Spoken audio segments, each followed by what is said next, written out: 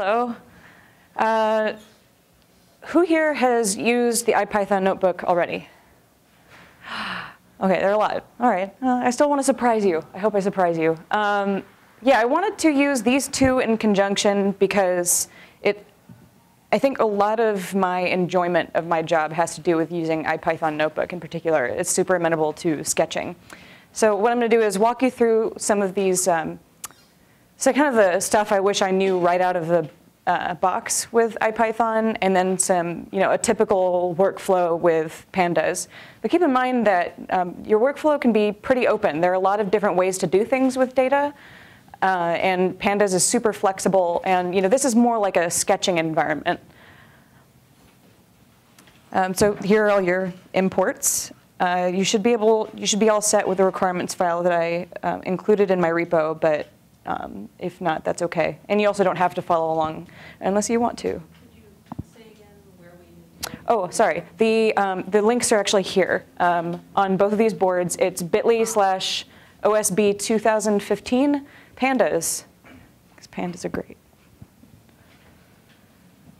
So I probably don't really need to make a case for open source to you, but it does have particular applications in science. And I can go into those in greater detail, but the TLDR is whether you're trying to reproduce your scientific workflow or read your own code. It's nice to do whatever you can to improve the reproducibility and the transparency. So when I was trying to imagine who might come to this talk, I was thinking of other people like me who maybe have worked in labs, or people who are interested in civic data hacking and want to come up with a way that they can do work that they can share with other people and then they can repeat later on.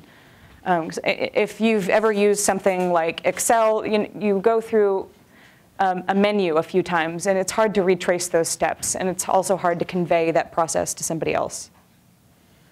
And of course, open source software is typically significantly cheaper. I was looking at SPSS a few days ago and just laughing.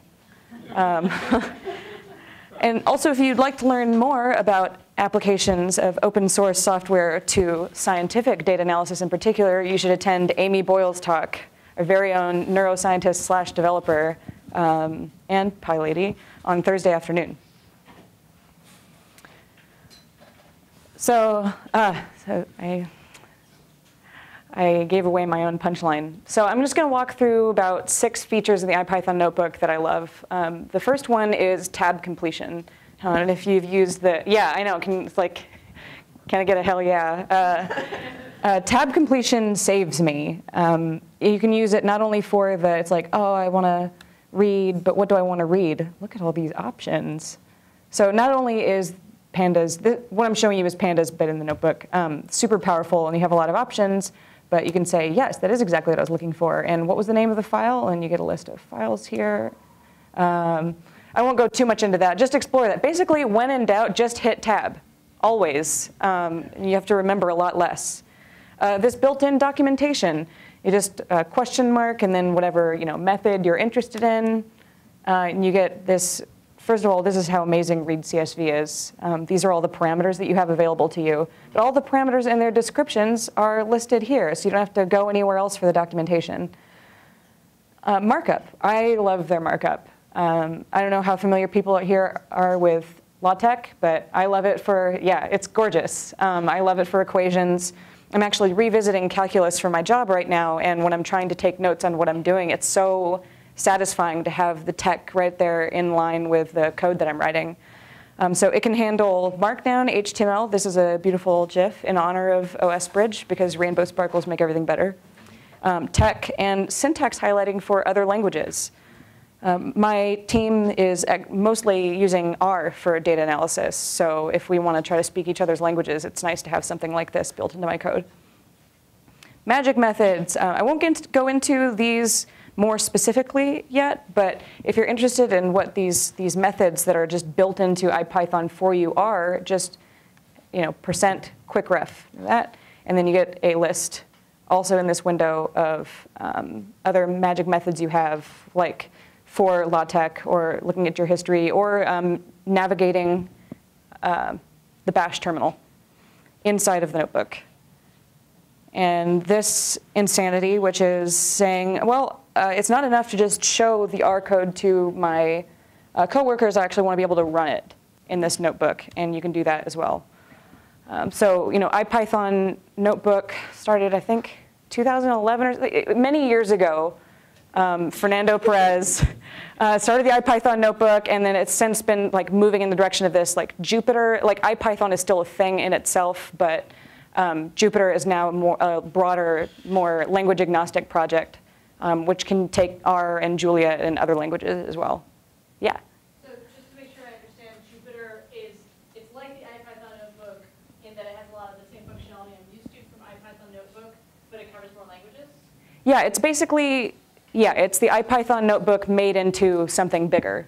But IPython is still an entity unto itself. And what are you using? This is Jupyter. And that's what you usually use now? Yes. Thank you. Absolutely. I don't know if I need to repeat those questions, but basically, our IPython Notebook and Jupyter are the same, and basically for all intents and purposes, yes. Multimedia, another favorite thing of mine. I could embed an image here. This here, for example, is actually just HTML that I put in the notebook. You can also embed videos and other images, other code. And basically, if there is a medium you want to try to represent in the notebook, go ahead and look for it. And finally, the sharing is really easy.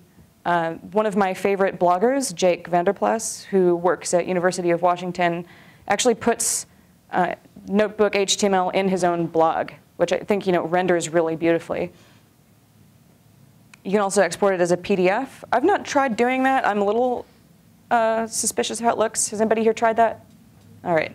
And you can view them directly on GitHub now. It used to be you had to export as a gist, then you have to use Ruby, boo, and then you have to put it on Notebook Viewer. Now it just renders right inside of GitHub. The Notebook Viewer also takes GitHub URLs directly? Yes. Oh, are you talking about my talking smack about the gist? Yeah. No, I just mean you don't have to go through that whole process. Oh, okay. The URL to Yeah. OK. So now we're on to pandas. And pandas, if you've used, how many people here have used R? Cool. You may also have used pandas, but if you have not, you notice they bear some similarity. Wes McKinney is actually a huge fan of R, as I understand it, and thought that there should be a Python response to that, and it's amazingness. So once again, I'm curious about what I can do with, say, pd.readcsv. It can pass in all these parameters. I used to be kind of intimidated by it, and I thought it's excellent that whatever tool you're using to read in a file does a lot of the, allows you to front load a lot of the munging work that you can anticipate. When you first get started, you may want to do things by hand, like I've done here. I've expanded that munging into discrete steps so that you can see more what the narrative of going through a data set would be. But one thing I did here was just for the sake of demoing it was using the dtype parameter and saying, well, OK, I know I'm dealing with zip code data, which I guess I wouldn't if I were necessarily if I were seeing this for the first time. But I want to encode that as a string. And I would say the number one thing that I wish I could impart to anyone working with government data is that you should never look at anything with a zip code in a graphical tool like Excel or numbers, because it tries to be smart for you and drops leading zeros. So yeah, just always keep that in mind. So Python doesn't do that, because Python is a little bit dumber, right? So when I first load in a data set, I just want to see what is there before I've done anything else. So this is from the IRS website, and it's adjusted gross income per zip code for the United States. These are a lot of details. I've actually linked you to the documentation if you want to walk through that. But for our purposes today, I wanted to take a subset. Oops. You didn't see that. I was noodling around. OK, so we've loaded it in, and it actually just looks like a table. Let's see. told myself I wasn't going to put in any new cells. Here we go. So this is what it looks like, a pretty typical setup.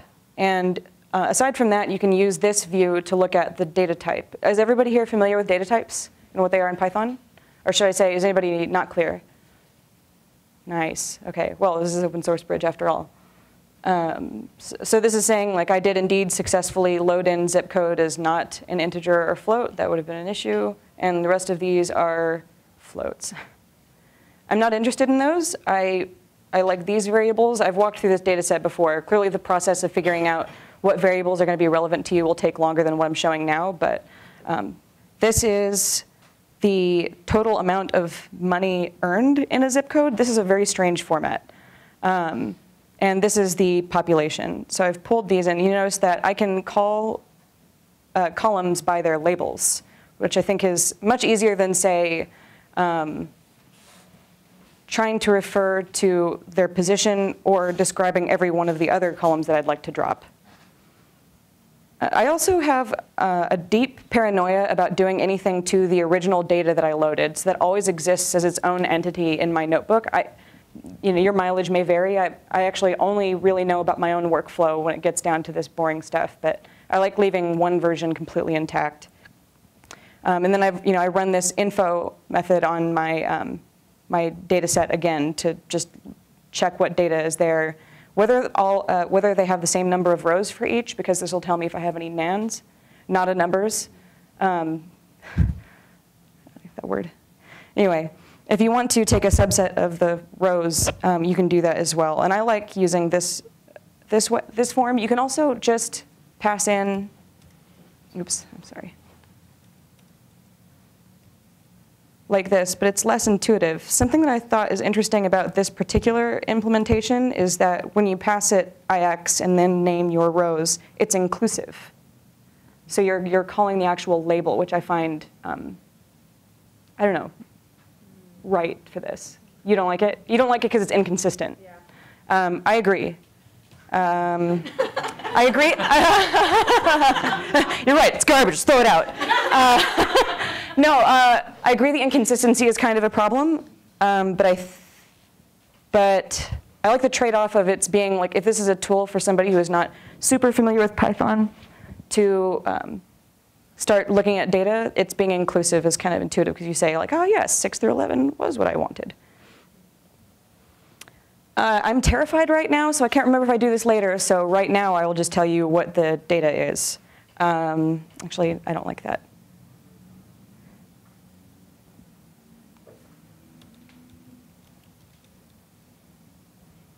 Oops, I renamed it later. Ignore me. OK, I renamed them because these are not super helpful. Yeah, you can go back to see how exactly I do each of these things later. But I thought if somebody were to hand me something, batteries included, to get started with data, what are the things I'd want to know? I'd want to know how to rename things, drop things, whatever. So anyway, this is the rename method. And also, I'm passing in place equals true here because this is a feature of pandas that I think everybody should understand right out of the gate, which is whenever you do some kind of transformation to a data frame, and then you get something back, let's say, oh, this is actually only like this subset of 5 columns. Like, for instance, when I did this and assigned it to a new variable. This is, oops. This is a view onto the data. You haven't actually transformed it in place unless you have specified, yes, indeed, this thing that I just did to the data frame, I want to be in place. I have looked up this warning many times. If anybody wants to tell me more about it, they can. But this is essentially, like, this is not saying that what I've done is invalid, but that I should be aware that it's what I'm doing. And here's our column subset again. So I'll walk you through what's here. For a given zip code, I have 6 AGI stub labels. And AGI stub is actually their name for a tier, an income bracket for that zip code. So this isn't actually valid, but for this area in Alabama, we have 1,600 people making $0 to $25,000 a year gross. And this is the average within that amount. You may see some shenanigans here. If you've caught on to any pattern here being odd, it's because This data is in the thousands. That's how it's entered in here, so I have to do that transformation later. And it is I should say this isn't the average. This is the total amount of money that the government got back from people in this income bracket in this zip code that year. Does that seem kind of weird to anybody else? I mean, it's kind of cool. I haven't done anything in this data set with it, or this demo with it, but it would be interesting to see the distribution of people in income brackets by zip code and state. But anyway, there's that. Oh, also, if you want to just if you just want to sort of get like a schema, you can also just pass head to see the top 5 rows.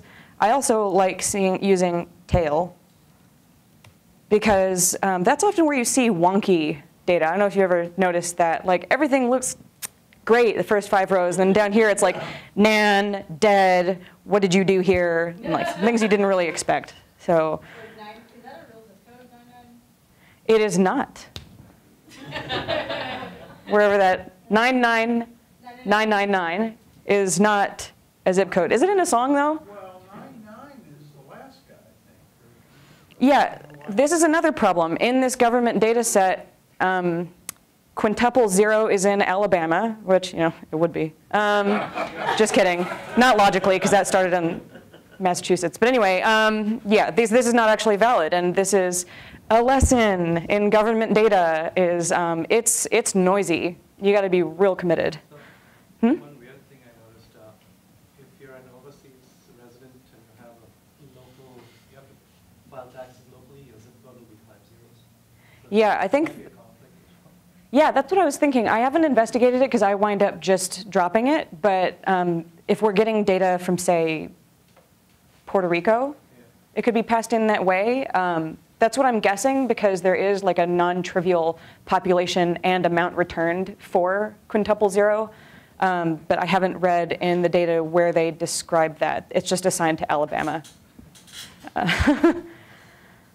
This is another major function in data. So I'd say like the top 2 things that I wind up doing with data transformation is a group by, which is available to you in SQL also, and merging and joining. And so group by is what I used because I wasn't interested in this particular instance going through what's going on for each income bracket. I was interested in each zip code overall. So I wound up running a group by. So then we have just like the total number of people in this zip code and the total amount. And then, yes, a wild zip code appears. It's the suspicious quintuple 0. I don't like it. You have a couple of options with what you do with that. And this is another one of this is why data scientists have a job in part. You are making decisions.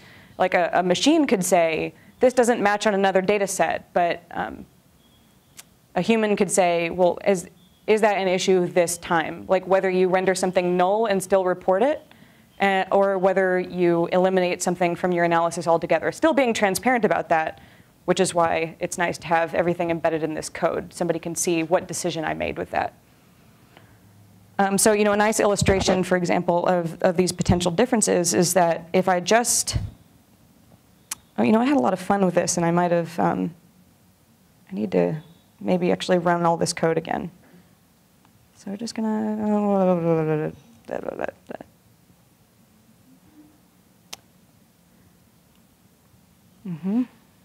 Okay.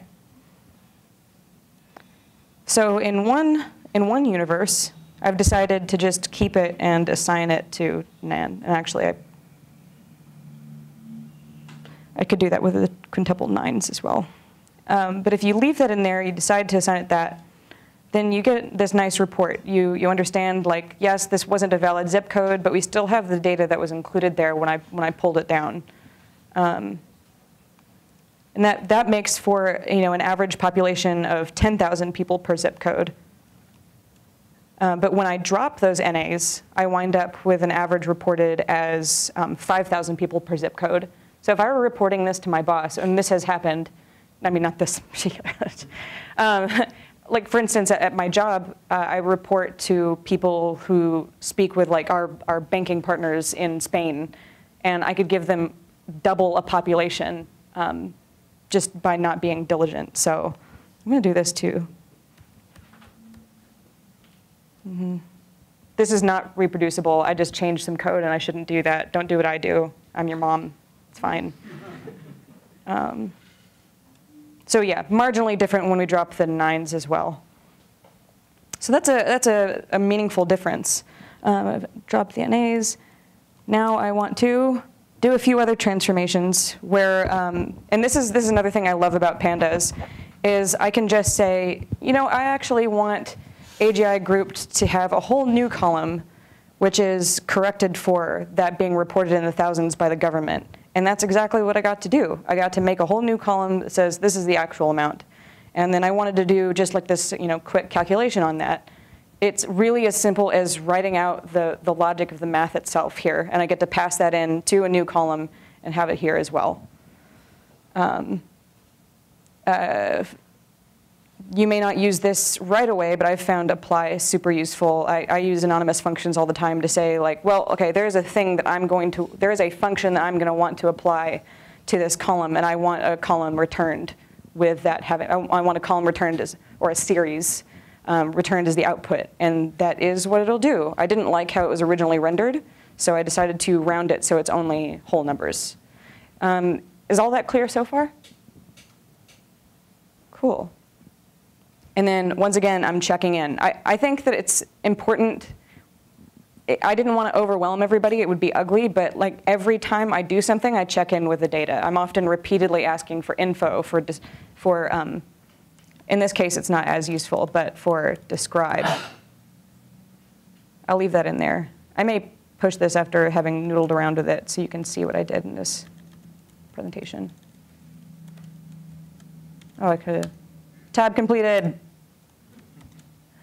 Right, so I'm constantly checking in because you can see unexpected results. As you get more advanced with your programming, you can write like assertions, checking for whether when you've done a transformation, the data frame is the same dimensions as when you passed it in, because that has happened to a friend of mine with a merge, where I don't know how he did it, but he wrote some function that when he applied it, like transposed the data, and he didn't have any idea at first. Anyway, don't do that. And I also just wasn't interested in this data any longer because, as it turns out, I should have described the group by better. As it turns out, I don't actually want the sum of those categories, 1 through 6 for each zip code, not actually anything I need to have, which is what happened here. Again, because terrified and sweating, I just raced through group by here. So group by is one of the most useful things you can do with a data set. I wanted to group by the zip code. I wanted that to be the limiting factor. And then I could pass in a few things here, like mean or like the count, for example. But I just wanted to sum the gross income per zip code, collapsing those income tiers. And then I also reset the index just because I wanted to, but if I hadn't, the zip code winds up being the index, which is also useful if you want to use join instead of merge, but I'll get into more of that later. Right. So that's what we've done so far. OK. Oh. And as it turns out, we got into merging. Merging in pandas is super fun. This is where the most interesting stuff happens in all of data, in my opinion. Well, in this case, it's not as interesting because I'm just pulling from data within this same information I got from the government. But if, say, I knew the top ice cream place in every zip code in the United States, and I ought to, I could join that on this IRS data and say, is there a relationship between adjusted gross income and Ben & Jerry's versus Baskin-Robbins? Probably not. If I were rich, I would be swimming in both. That's fine. So in this case, what I wanted to do was, once I got this information back, when I do a group by, I'm asking for, in this particular case, I asked for a sum. And pandas is, because it's in between, like, say, assembly and Excel, it sometimes is smart for you. And one of the ways in which it is it says it's incomprehensible to sum a string. So I'm dropping that column altogether when I return something for you in a group by. So that means that I lost the state information for this data set. And I don't like that, because I want to see how much better Oregon is than everywhere else, frankly. That this doesn't tell me that. Only my experience does. So anyway, I make another subset that I've described as geo, which is actually just the zip code and the state. Again, this is another tool that you'll find really useful, is just dropping duplicates from a data frame. So if in every regard a row is similar to another in this data frame, it's dropped. So I wind up with just this list of, and you'll see again that this quintuple 0 has reappeared because I pulled from the original data again. So yeah, this is just zip codes and the states they're in. And then I wind up merging this, and I have my final data set. Somehow with the AGI stub again, because I may have forgotten to drop that. Oh, that's good. That's helpful.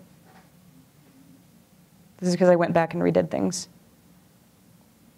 Also, you see me scrolling around, but it is possible to navigate this entire setup using just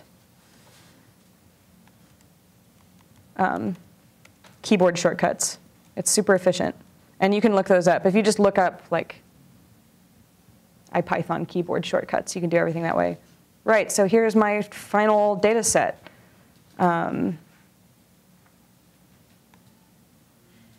There's that 0 zip code again. I thought I said I wanted to left. Yeah. This is what we call a live demo. Oh, OK. So this is why I shouldn't have changed things in my data set on the fly. It's cool, I'm not panicking. It's fine. Oh, it's because I didn't drop it up here. Hey, remember when I said I shouldn't have done that thing? Yes. I did that thing, and it wasn't good. Yep.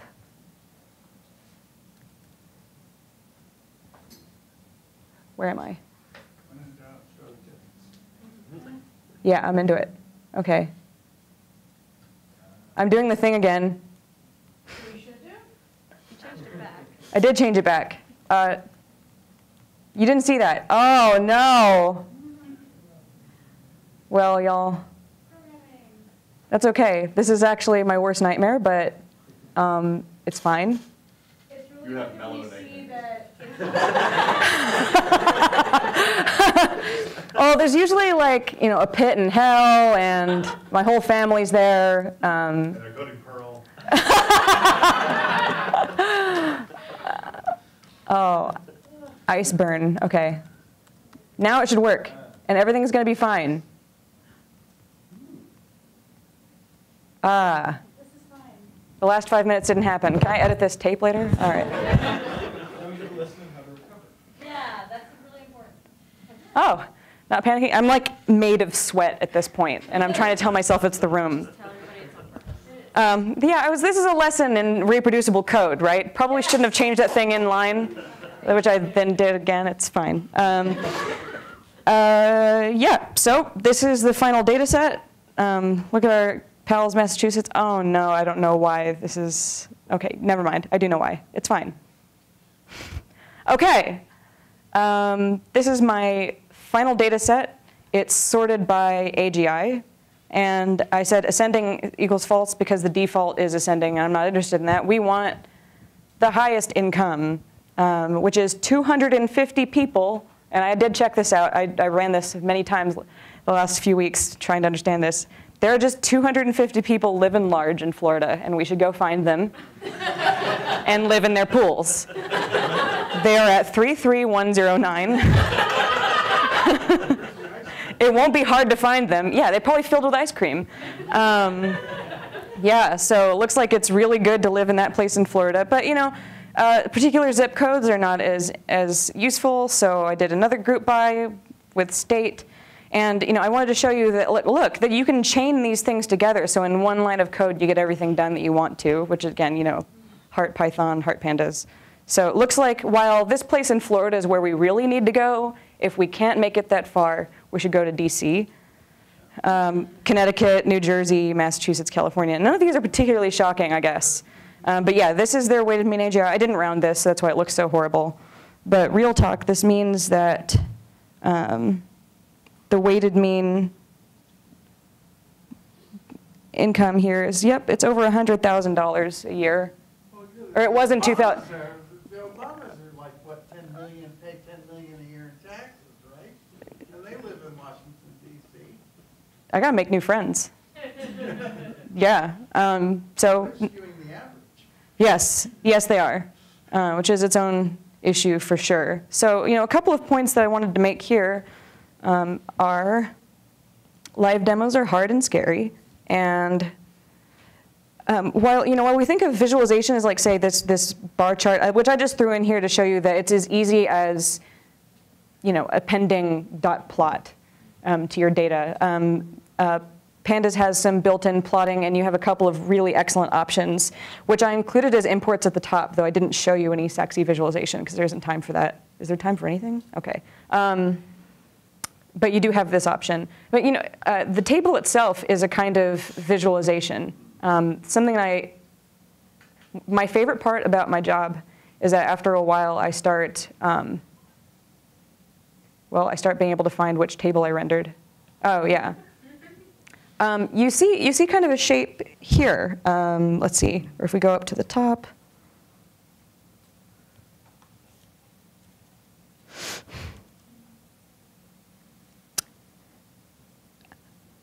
You get a sense for, like, just thanks to the orders of magnitude, you see differences in population. And as you review within a particular zip code, as you go through the income tiers, you see differences in the population size and the like. So you start developing, intuitions about like a sparsely populated place in Wyoming, also not all that shocking. So this is just something I appreciate about this particular interface, both IPython Notebook and Pandas, is that it allows you to iterate and to sketch and to screw up your code in the middle of a session and still come back from it because you could revisit. And just have like a really flexible platform. And so this is what I like to do as part of like a sketching step, but then you have the option to revisit what you've done, clean up the data sets, like wrap things into functions if you need to. I like when I'm first going through Pandas to just do like function by function and see everything that I did, everything that was built in, and then if I need to, wrap it up into something better. But by the time you share that with somebody, you can use it as like a pedagogical tool. Or you can, like I said, like I'm doing here, using it as a presentation. One of the things that I find more terrifying about trying to do a live presentation is that I have what Edward Tufte calls a problem of spatial adjacency versus temporal stacking. So if I were to give you slides today, I would have had to have understood in advance, and we've all been there, like, what is the next slide coming up? There's presenter mode at best, but you have like one slide, whereas like this makes sense for a narrative because I have this spatial adjacency. And so it's a little noisier than a stack of cards, but you get to follow the flow of the narrative pretty well. So that's what I have for you today. These are some references. This is my Bible. I carry this on the bus with me, and most days, like part of my everyday carry. A much more thorough introduction to Pandas and what you can do with that is available thanks to Julia Evans. And I read a couple of books on IPython Notebook and visualization in particular by Cyril Rossant, who has a great blog. And as always, you can visit other interesting notebooks and then just see other applications in an enormous variety of disciplines for things you can use. So that's what I have.